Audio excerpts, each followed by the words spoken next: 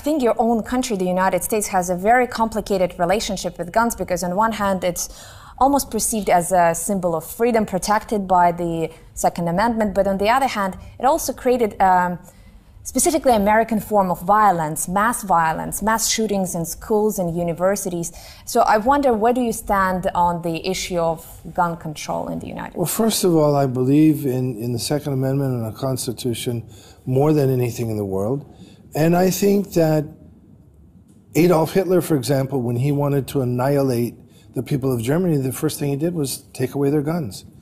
And the rights to bear arms wasn't just to protect the people from foreign invaders, it was to protect them against evil governments and anyone that would violate their inherent rights as a human being. So I believe in the Second Amendment, and I believe that, I hate to say this, a lot of these mass murders and all this funny stuff that's going on, I believe a lot of this is engineered.